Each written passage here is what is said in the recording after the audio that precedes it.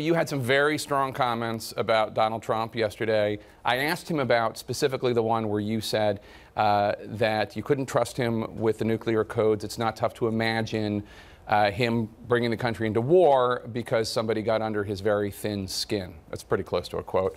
And his response was, hey, she's the one that voted to go to war in Iraq. How do you respond to that?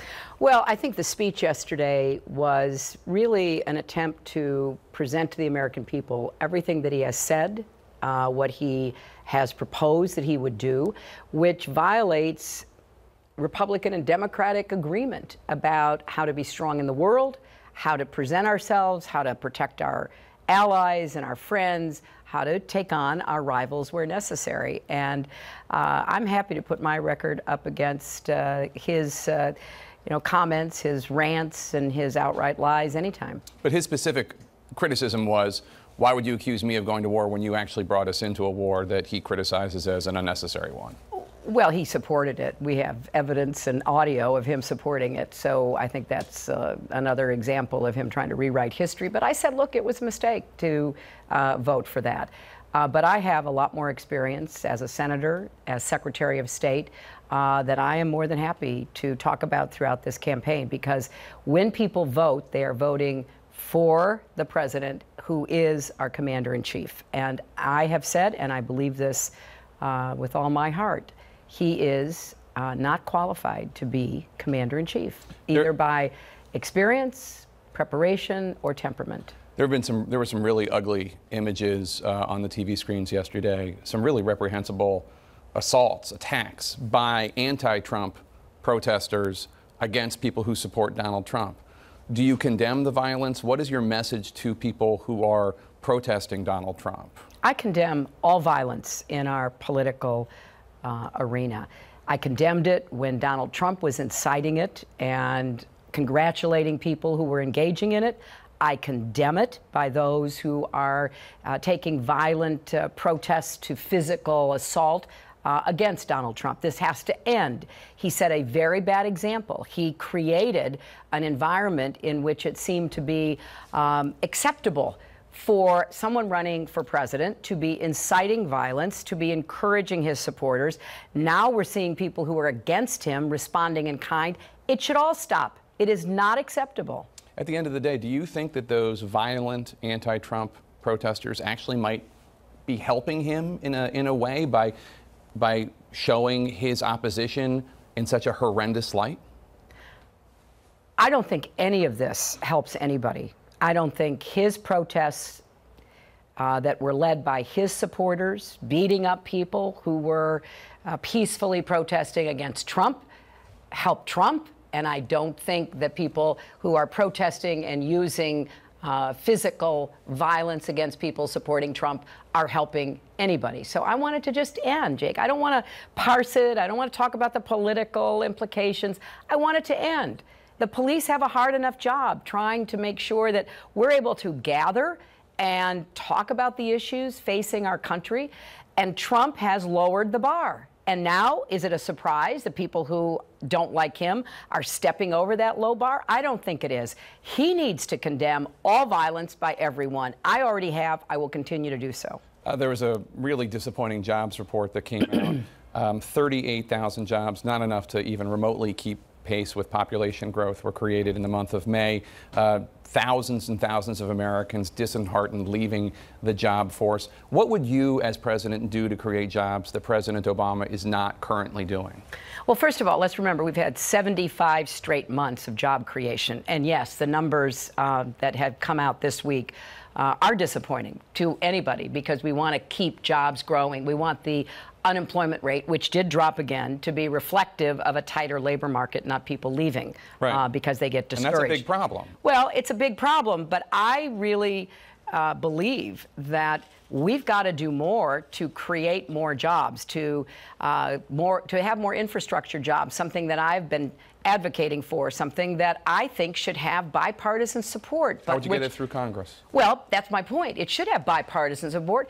We don't have enough jobs in America with rising incomes to provide hardworking Americans with the kind of purpose, dignity, and rising standard of living that we deserve here in our country. I think President Obama inherited a terrible situation. I've said that repeatedly over the past year. And we have come a long way out of the ditch we were dropped into by the failed Republican policies. Donald Trump wants to go back to that, only in a more exaggerated form that will, I believe, throw us into a recession again, create a lot of economic hardship for people. So let's get Republicans and Democrats to agree.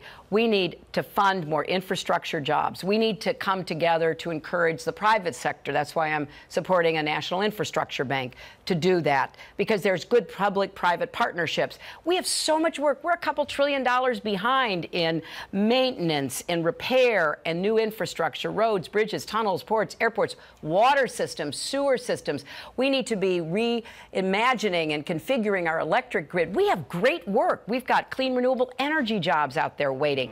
And this is one of those moments, and we've had them in the past in our country, where the government has to step in and do more to create the environment and the incentives and the funding so we get those jobs. And the last thing I would say about this, because obviously it's at the centerpiece of my campaign about how we create more jobs with rising incomes, is that the United States is doing better than anybody in the world.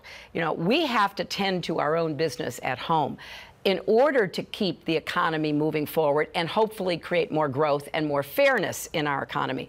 And we have to have somebody who knows how to deal with the rest of the world, because problems abroad in Asia and Europe and elsewhere can come back to hurt us economically. So you can't really separate the job of president, having good stewardship for the economy, with the job of being really the global leader to make sure that we not only enhance peace and prosperity, but that it creates the conditions for us to build our economy here.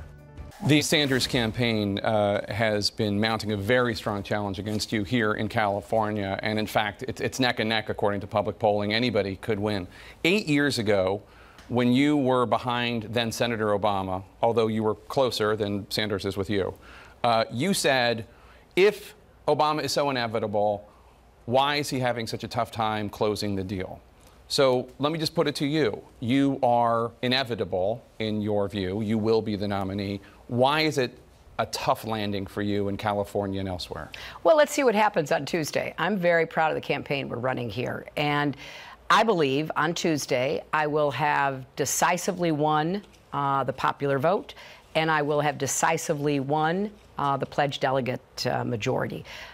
You can't get much more than that out of a primary season. And in fact, the contest between then Senator Obama and myself was much closer. By some standards, I actually led a little bit in the popular vote, but I fell a little short in the pledged delegates. So I had a decision to make. A lot of my supporters said, hey, let's keep going, you know, let's make sure that we go to the convention. I said, no.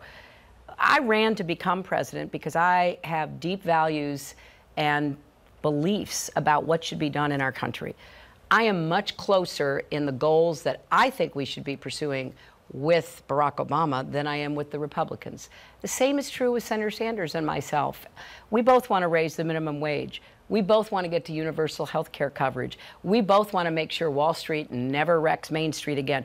We share so many of the same goals. We have different approaches, different ideas about how best to achieve those.